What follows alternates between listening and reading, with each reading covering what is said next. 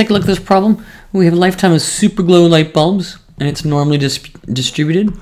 So I'm going to have some X value that's normally distributed. It's found that 12% fall within 2,000 hours, and 5% operate after 2,500 operate. I want to find the mean and standard deviation of the lifetime of superglow. Well, I need the mean and the standard deviation. Well, what in the world is this? So it says a 12% fail within 2,000 hours. Well, if here's my normal curve. Okay, so here is 2,000 hours.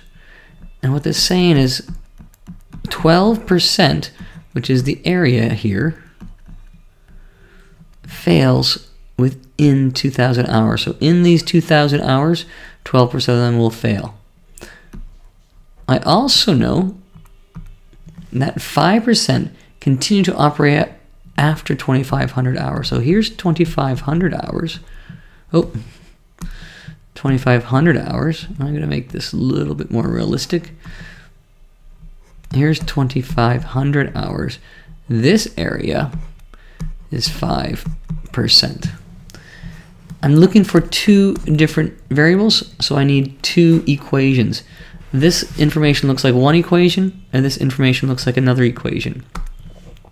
So starting with that first one, in order to relate them, I know my z-score is going to equal to 2,000 minus the mu over the standard deviation.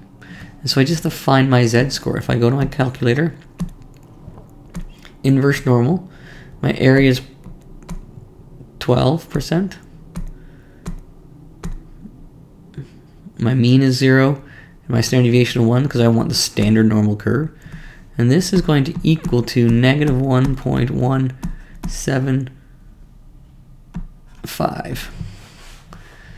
And so that means that 2,000 minus mu is equal to negative 1.175 sigma. And so 2,000 is equal to mu minus 1.175 sigma. Here is one equation with two variables. Now let's get the second equation. So I know that 5% is equal, my z-score will be 2,500 minus mu over sigma. And this area on this, if this is 5%, this area over here, all the way to the end, is 95. So if I go back to my inverse normal, I get 0.95, and that gives me equals 1.6449. It's equal to 2,500 minus mu over sigma. Rearranging this, I can say that 2,500 is equal to mu plus 1.6449. And now if I take this second equation, sigma, and these two equations, I can simultaneously equation them. Easiest way is use my apps.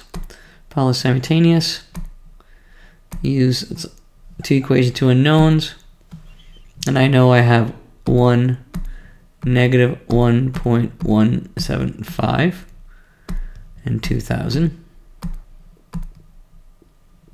And I have one positive 1.649. And the last value is 2,500. Enter that in and then hit solve.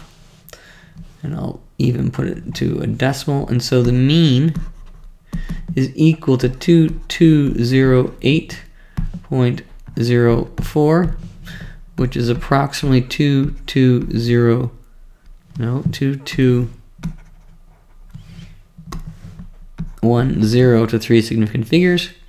And sigma is 177 approximately. as well. And so here we find our z-scores, make simultaneous equations, and then solve for mu and sigma.